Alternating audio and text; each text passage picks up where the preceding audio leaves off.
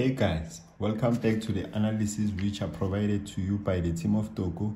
This video is to go with the post on our social platforms on some ways which could lead into a goal, which we have tried to discover 6 ways, and these moves at some point will eventually lead into a goal.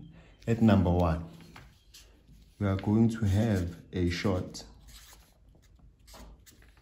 and at number 2, it is going to be a dribble. At number 3, we are going to have a through ball.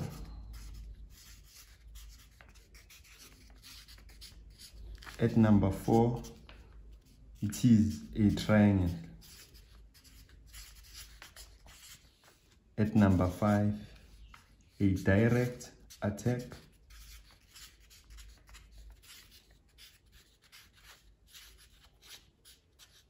And lastly, at number 6, it is a cross. So in today's video, our main focus will be at number 4 and at number 6, because these two have different types of triangles and crosses respectively. Let's jump right into it. So we have 3 different types of triangle. Let's start with the type which is an external triangle. So with an external triangle, the player having the ball has to try to drag this opposition fullback out of his position in order to make this pass and make an overlapping run behind the opposition fullback, which has been dragged by this player who had the ball and made a pass, and to get the pass back in order to make a full triangle after an overlap run. So this external triangle is made by the first pass, whereas this player had the ball and this opposition fullback was dragged out of his position in order to get the attention of the player. After this player passed the ball here, he made an overlapping run behind the space which was created after the opposition fullback was pulled out of his position, and the teammates made the back pass into the player, into the first player which had the ball after the overlap run, to create a whole triangle in the wing space or the half space of the football pitch, depending on how you divide your pitch. And the second triangle is the vertical triangle. With this vertical triangle, let's say we are up against a back four of players. So these 2 center backs will usually be aggressive, will defend by pressing. So let's say this player has the ball and this is the teammate of this player. This player will pass the ball to his teammate. After passing the ball to his teammate, it will drag this aggressive center back out of his position to leave the space behind the center back, so that after passing the ball to the teammate, this player will make a run into the space which was created after the opposition center back was dragged out of his position, in order to get the ball into this zone so that a goal scoring opportunity may be created. And the last triangle, which is usually created, it is the internal triangle.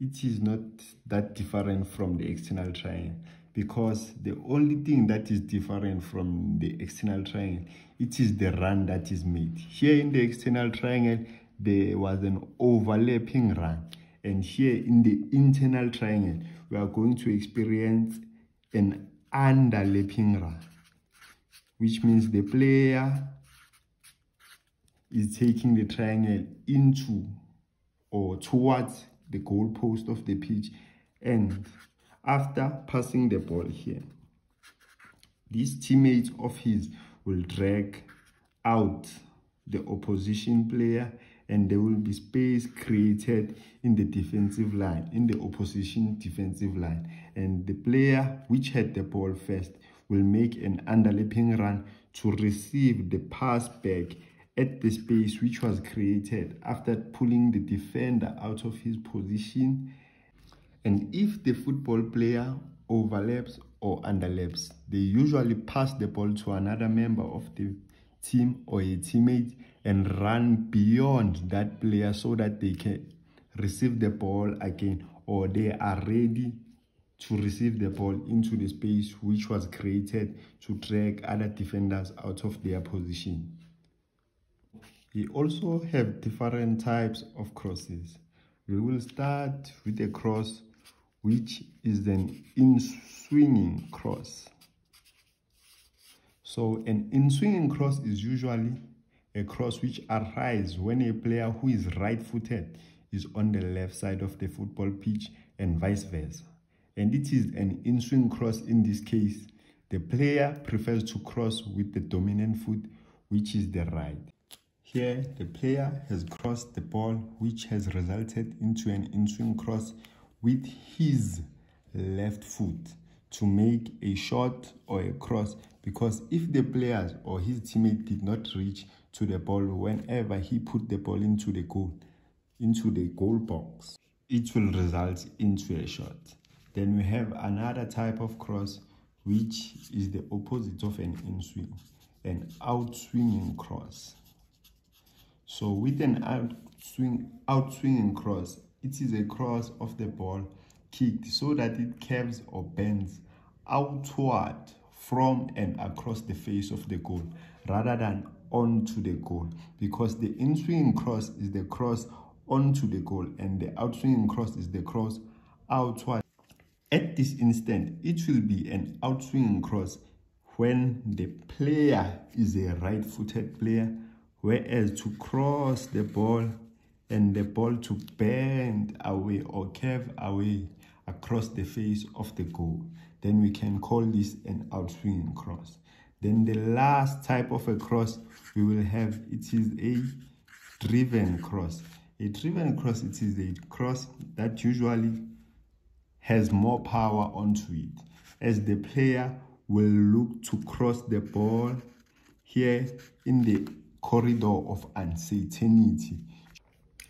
After driving the ball or the cross into the corridor of uncertainty, it's usually between the goalkeeper and the last line of defense, whereas the direction of the runs of the last line of defense is towards the goalkeeper, and the goalkeeper is uncertain where else to go and fetch the ball, or the defenders will get there first. And at some point, this situation causes on goals. So this was all for today's video, guys. And if you like the video, you can check out our channel. I will put the link to the channel in the description of the video, as you are always welcome to recommend our channel to anybody, as a like, a share and a subscribe to the channel would really go a long way. Thank you.